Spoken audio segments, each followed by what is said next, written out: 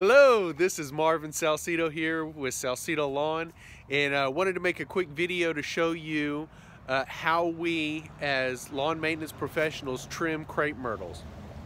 Now, a lot of people come through and they crepe murder, and we should not crepe murder because crepe lives matter. And what the proper way that we have found to trim crepe myrtles is you don't just come through and hack them off straight across.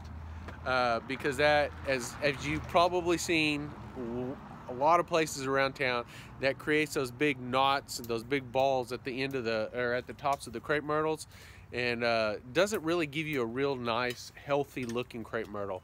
What we do, and as you can see that Benny's doing right here, is we come through and we cut any of the branches that are like about smaller than the width of your pinky.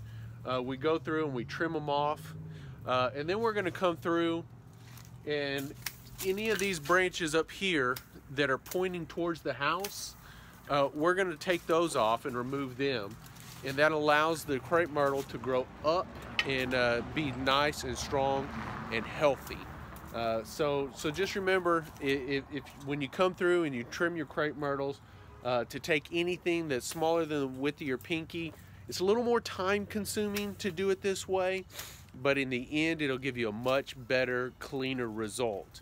Another thing that we're going to do is, you can see we've got a small gimp little branch right here that didn't do anything after we trimmed it last year.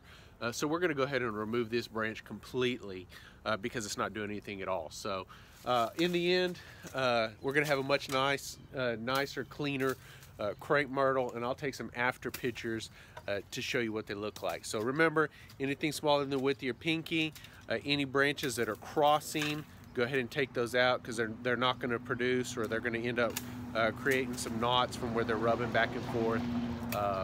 And I think you'll be happier with the end result. So thank you all so much, and y'all have a wonderful day.